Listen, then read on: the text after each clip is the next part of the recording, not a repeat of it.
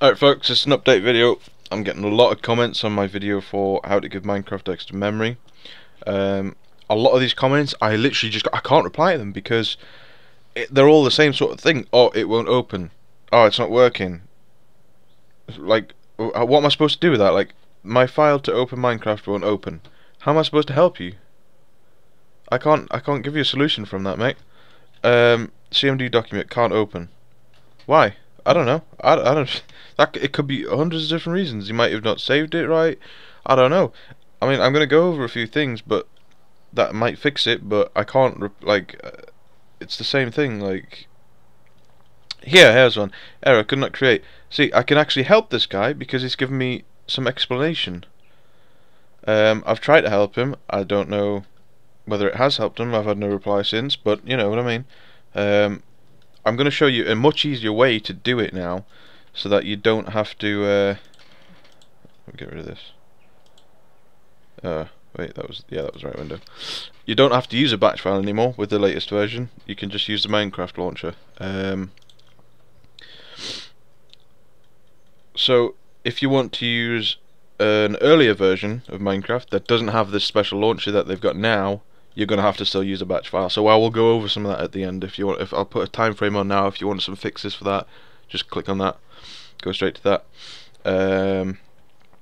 So to do it in the new launcher, all you have to do, open your Minecraft, okay, make sure you're logged in, and go to your thing, edit profile, and then at the bottom you'll look at the Java settings advanced, JVM arguments, XMX, and it'll start off with 1G. It'll probably have that in. It'll probably have it unticked actually, so you'll have to tick the box, and then change the 1 in the 1G. Or if it doesn't have that typed in, just type it in yourself.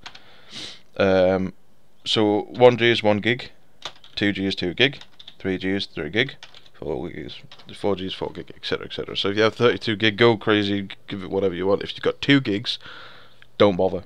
If you only have 2 gigs of RAM, don't give it any extra, because it's not going to work. Your computer needs something. You can't dedicate all of your computer to Minecraft because the rest of it won't work, will it? So let's say for instance I want 3 gigs of RAM dedicated to it. So save that, play, and let's check it's worked. I'll show you how to check it's worked. Single player, new world, da-da-da. What you have to do is once you're in game, just press F3, and if you look in the top right, it says used memory, and that's on 11%, which is 300 and it's going up and down. It's going up and down. It's roughly about 300 meg of the 3 gigs I've given to it. So it's 2.7 gig is basically what I've given to it. 2,700 meg. The reason it's not exactly 3 gig is to do with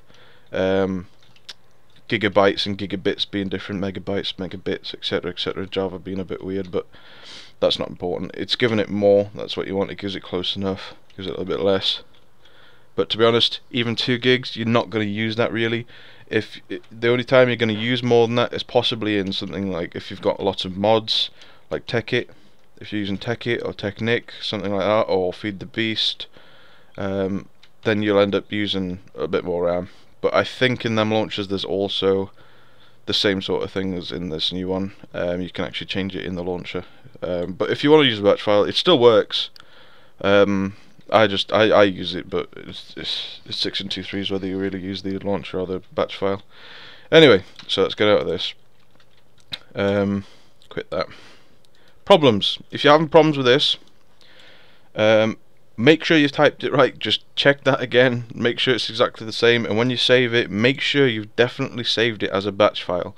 Okay, so make sure you change the file type to all files, and then name it something .bat. Make sure you have that. If you don't have that, it's not going to work.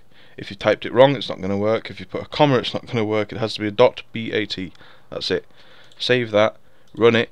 If you get an error or if something else happens, or I would advise checking your Java versions. Make sure you've got no clashing versions, so you don't have a 32-bit and a 64-bit Java on your machine. Make sure you've got the right bit software for your machine.